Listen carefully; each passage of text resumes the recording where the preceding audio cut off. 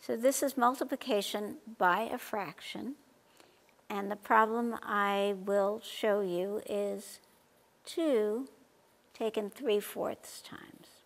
And this is on paper. Before I begin this work on paper, I need to change the multiplicand, which is 2, into a fractional expression. So what is a fractional expression of 2? Well, it's the numerator 2 over the denominator 1. And if I multiply that by 3/4, on paper, what I do is simply multiply the numerators. 2 taken 3 times equals 6. And the denominators, 1 taken 4 times equals 4.